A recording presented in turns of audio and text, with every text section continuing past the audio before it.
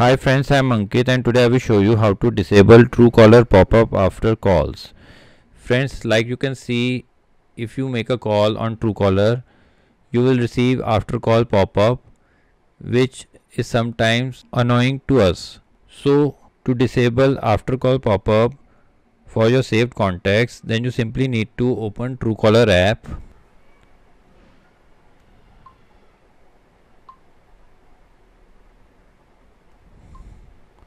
Now in your Truecaller app, you need to press on the three dots. Now here you need to press on settings. In settings, press on calls. Now here you need to scroll it little down. Now here in after call details, you will find the option to hide for phone number contacts. Turn it on.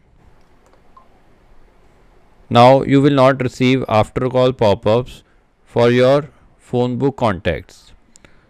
So friends, like this you can very easily disable Truecaller pop-ups after call. I hope you find this video useful.